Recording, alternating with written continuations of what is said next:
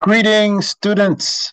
Wanted to take a moment to kind of a brief overall explanation of systems theory. So, in your work in social work, especially understanding the generalist model, we really have an understanding of systems theory. And there's a pretty big assignment that's coming up in a couple of weeks that you'll have to actually demonstrate a clear understanding of systems theory. So, without any further ado, let's kind of get into it.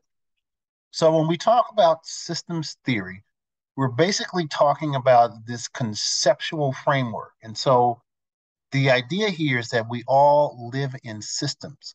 All people that you know are part of a system, organizations that you know are parts of systems. We just live in these different types of systems. So when we think about this conceptual framework around the social systems in our society, let's kind of take a look at what they might look like. So the systems are these sets of elements that are orderly and that are interrelated that make everything function. So you as a person, your class, your family, the College of St. Scholastica, they're all systems. We live in subsequently then neighborhoods, cities, communities, states, and countries. And these are the places that we attend or go to on a daily basis. We go to school, we go to work, we go and look at various forms of transportation. And then overall, when we start to think about the systems, they are regulated by the rule of law and social policy. So just think about everything that you do, all the people that you encounter are parts of systems. It starts to make a little bit more sense. So these systems are in constant dynamic movement. So there are things that are happening in, say, for example, a micro systems that may have an impact on something that happens in the next level system up, which is a meso system, which may happen an impact on the system that happens even further up, which is the macro system. So energy moves back and forth from system to system, from you to your neighborhood, to the state, to the community, to the nation, to the world. So if we think about it in those concepts, we are understanding kind of what we're talking about as it relates to systems.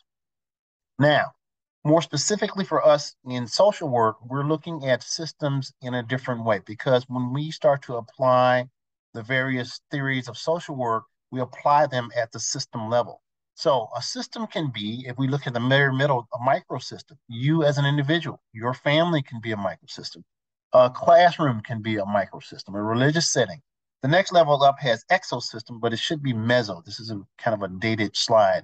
But think about mesosystems. So think about it this way. Microsystems are people, yourself, or people that you see every single solitary day. They're part of your system. People who live in your household, kids, your significant others, your spouses, your animals, the whole 9 yards.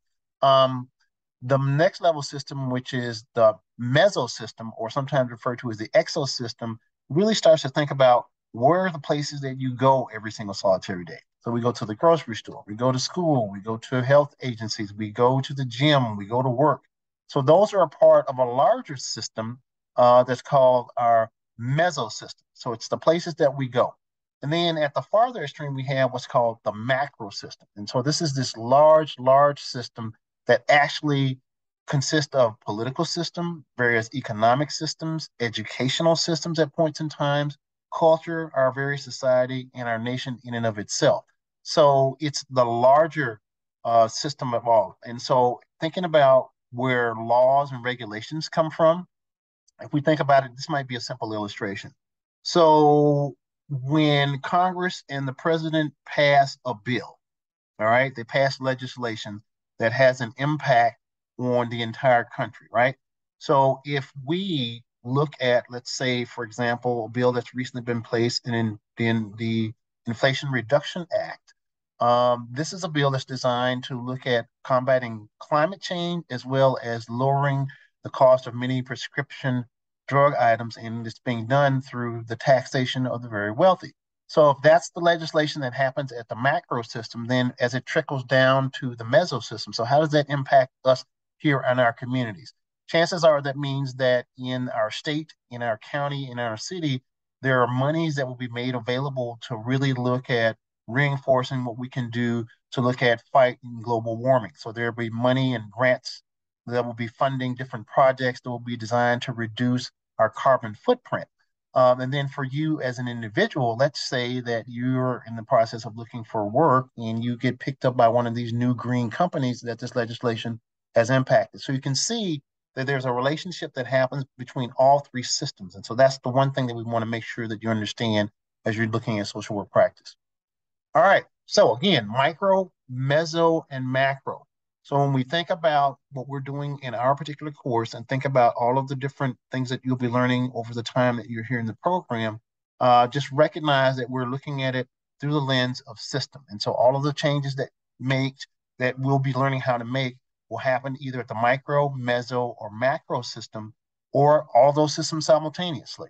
So just wanted to make sure that as we got started here in your gentleness practice class that you had a pretty good understanding of what systems actually are. So there'll be much more that'll be in your readings. So please avail yourself of it and ask questions as you need to. Talk to you soon.